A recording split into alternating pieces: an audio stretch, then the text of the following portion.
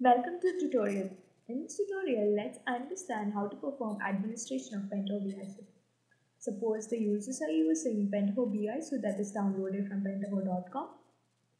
Just from your start button.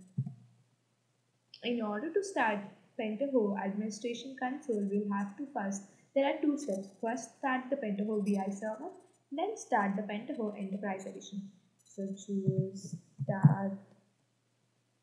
Here it is. So say start BI server, click on that, then click on start enterprise console.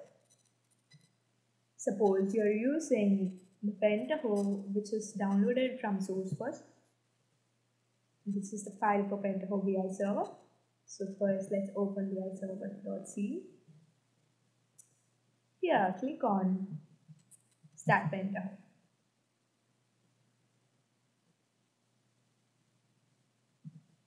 Minimize this. Then go back.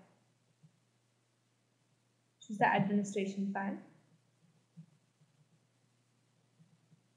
Then click on Start PAC, Pentaho Administration Console.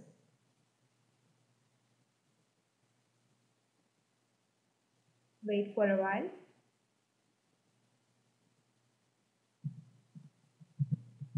So the command window gives us the IP address.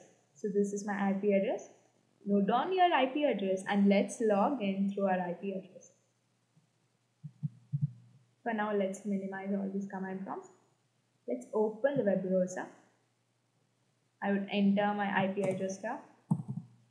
It's HTTP. Okay.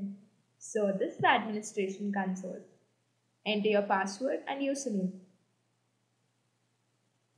By default, it's admin and password. Password is password. So choose OK.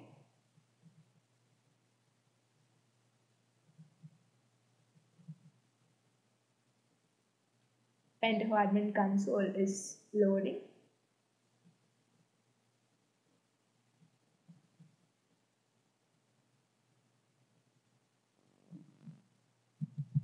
So this is the welcome screen of Pentaho admin console administration. Our server is set up and it's available. So this is the home screen of Pentaho administrator. Choose administration. Okay, first now let's work with roles and users. Here we can delete the default roles. Just click on N2 to delete the default roles. Suppose you want to delete ease role. So just click on minus or N2. Okay, now let's add a role. Suppose let's add back the same role.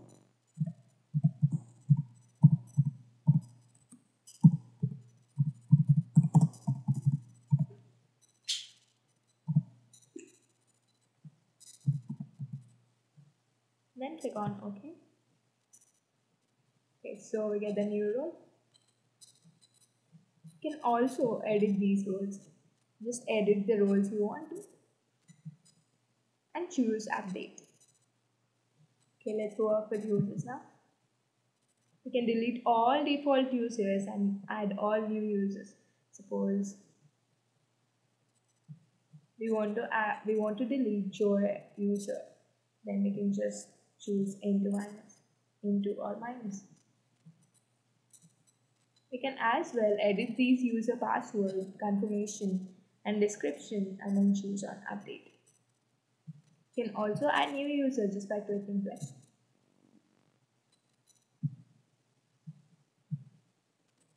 In database connection, we can see the database we're connected to. For example, in sample data, these are the informations of the sample data database connection. Suppose you want to add a new database connection, just choose on plus sign. And mention all your details, then choose test and then click on OK. In services, we can refresh the solution repository.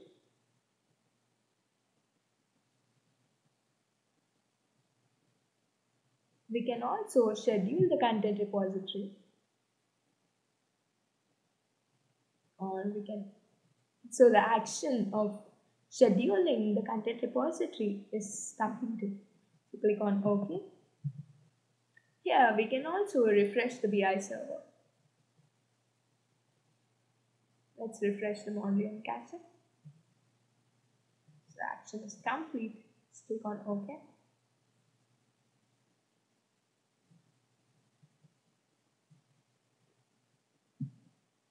So the Mondrian cache is refreshed now.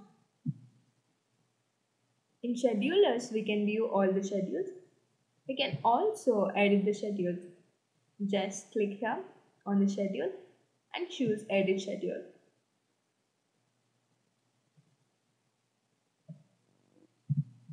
We can also suspend the selected schedule, or we can also run the selected schedule and also refresh the selection schedule list.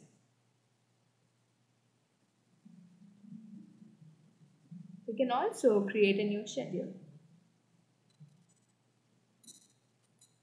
and also filter by default values. So in administration, we can perform all administrative tasks like setting users and roles. We can also check the database connections and add new database connections. And in services, we can refresh, restore, schedule, execute all the repositories. We can also refresh the BI server settings. In schedule, we can see all the list of schedules. We can add new schedules. We can delete the existing schedules, or we can edit the scheduling list. So that completes the administration of Pentaho BI suite. Visit further tutorials in order to understand Pentaho in detail. At the end, we'll have to close the browser and go back to the file and click on Stop Pentaho Administration Console.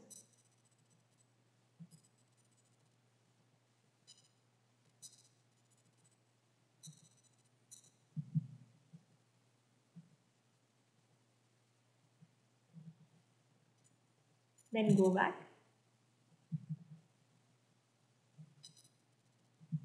Also stop Pentaho BI server. So that completes the tutorial.